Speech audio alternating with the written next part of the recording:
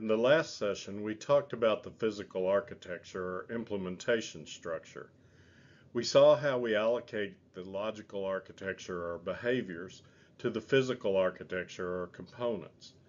That step is where we assure that the physical instantiation will satisfy the requirements by performing the behaviors that are based on those requirements. With the completion of our allocation, we can do a final verification and validation and come away reasonably assured that we have satisfied the actual needs of the constituents with a system design that will work. In this session, we will talk about some particular concerns. First, we will look at how we represent the model to the design team and to other interested parties. We will close the session with a discussion of some particularly worrisome issues. So let's get started. One of the central benefits of the MBSE model is that it facilitates clear and accurate communication. Not only does it align everyone's thinking to the same conceptual framework, but it provides a way to communicate quickly and clearly the thinking behind the design process. All of the information in the model, which is contained in the database, is available for consideration by the stakeholders, customers, and design team. This is made possible through the use of views, which come in the form of diagrams, pictures, or even textual documents. The model itself is an abstraction of the solution and how we got to the solution. As systems engineers, we have developed this model for ourselves to capture our insights and creativity, but we also want to use it to communicate among ourselves and to others. For this, we will need to represent the model in ways that are understandable to a variety of audiences. Since we need to communicate with many people and with differing interests and stakes in the solution, we want all of that communication to be derived from a single source so that there is no conflict between the information presented to the different parties as they consider different aspects of the solution. One design is used to generate many views so that we achieve a common understanding of our design solution. What exactly is a view? A view represents an answer to a specific question. The question is posed to the database as a request for a particular subset of the information collected in the database about the model. Included in the request is a specification of the rules regarding the way the database is to return the information. For example, the request might ask the database to return a specific set of information formatted as an activity diagram. The database would assemble the requested information and display it according to the rules or conventions that define how an activity diagram is to be displayed. An audience familiar with the meaning of the activity diagram can then receive the information and understand it. Each view uses a formal notation so that the information contained there will always be understood in the same way. Because the information is being drawn directly from the database, every view is consistent, and therefore every communication is consistent. In addition, every view is a real-time look at the data as of the time of the request. So the views are not only consistent, but they're up to date. That promotes communication and real-time collaboration. It's very important to recognize that the views are not the model. Because they're drawn from the database as opposed to being independently created, the views are not simply standalone drawings. The views are derived from the model. If an aspect of the model is changed in one view, that change must be reflected in all the views that display that aspect. By drawing the views from the model, this occurs automatically. If we adopt the mindset that a group of views are the model, we lose all of the connectedness of an actual model. Because no database stands behind the views, every change would need to be populated into all the views individually. The reality of that situation is that the real model resides in the head of the designer making the changes. This shifts the burden of tracking and maintaining the design to the conscious processes of the human designer. Where there is more than one designer, it also creates the potential for multiple models with subtle or not so subtle differences among them. Consistency in the design is put at great risk when the discrete views are treated as if they are the model. We have many different views available to us. Choosing the appropriate view rests primarily on the composition of the audience. Our purpose in using any view at all is communicating with them. Our message must register with them in order to fulfill its mission. As we choose a view, we want to ask and answer three questions about our audience. First, we need to understand who is in the audience. This means who in terms of role and experience.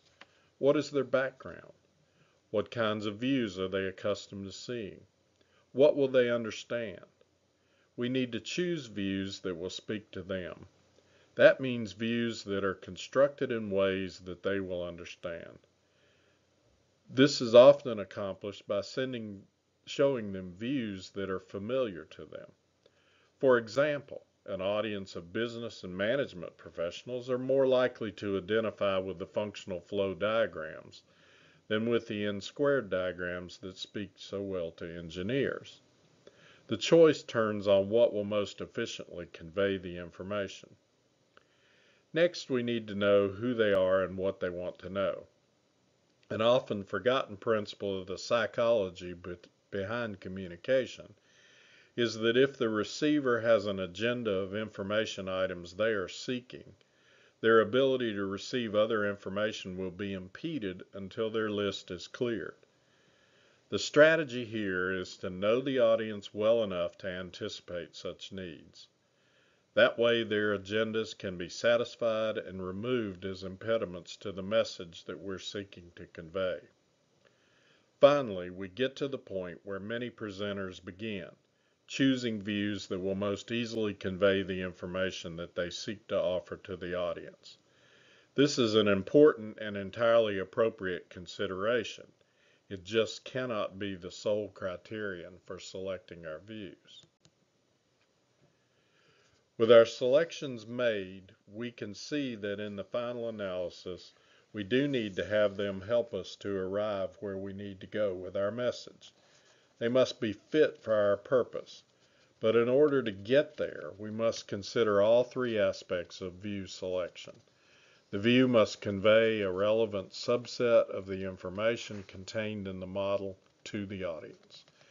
It's worth noting again that the views are not the model, but are just an answer to a specific question or concern about the model. There are some pretty serious problems and issues that can hold us back as we try to design the best possible solution to the customer and stakeholder problems. These are by and large thinking problems that arise from our not understanding or failing to follow the process of MBSE. Unfortunately, this is one of the most common problems. It has its roots in a cultural educational issue in which we fail to give equal dignity to the parts of our problem-solving process. Our problem-solving thought processes can be divided into two parts. We alluded to these when we talked about innovation. We begin by generating candidate ideas. You will recall from session 5 that we create a large number of these, but we don't spend much time developing any one of them. In the study of creativity, this phase of thinking is called divergent thinking. The larger the pool of ideas created in this phase, the higher the quality of the ultimate solution because of the broadening of our choices. In the second part of the process we call critical thinking. In this phase, we make judgments about the fate of one of the candidate solutions. We narrow the pool and zero in on a particular solution, which we then develop fully. The problem comes from our tendency to spot an attractive solution and jump to it.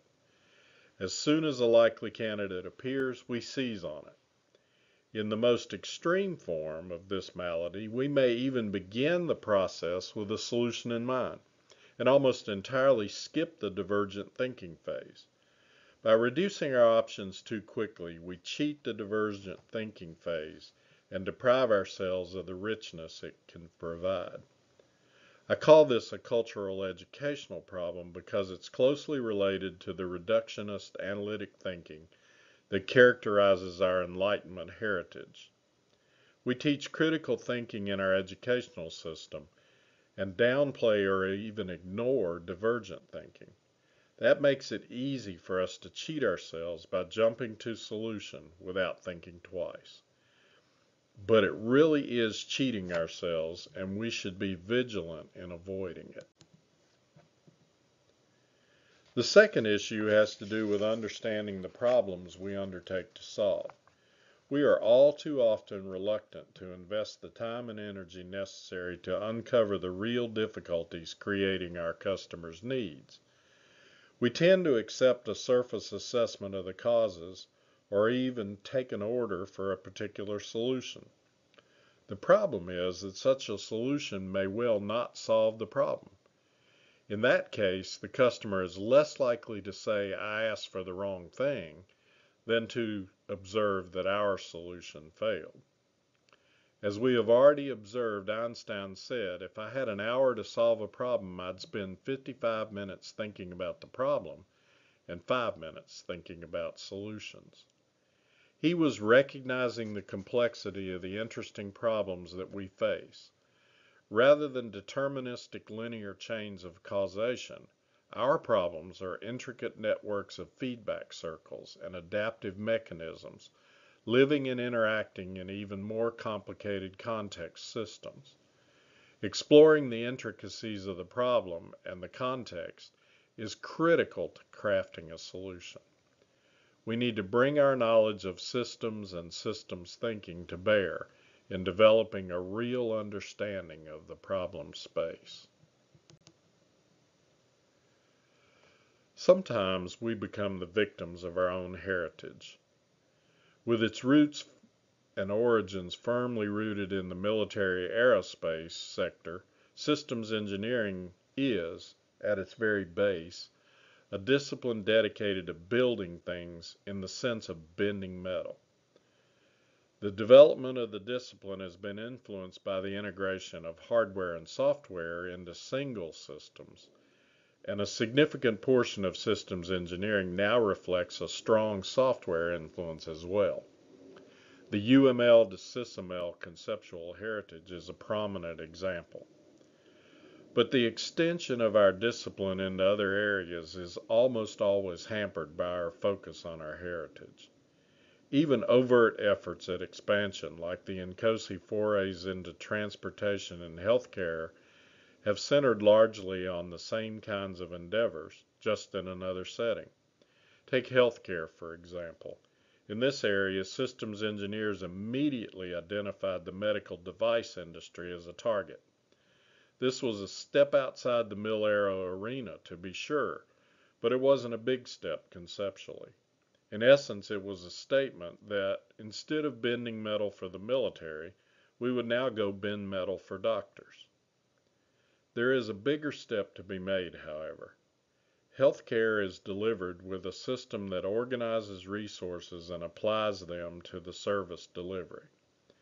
There are some forward-thinking folks making this step. The movement into organizational architectures is another example of this kind of a step away from the equipment design. As a discipline, we need to make a greater effort at this expansion. The factor mitigating against it is that we tend to be tactically focused. It's easy to see how specific skills and processes can be applied to similar tasks.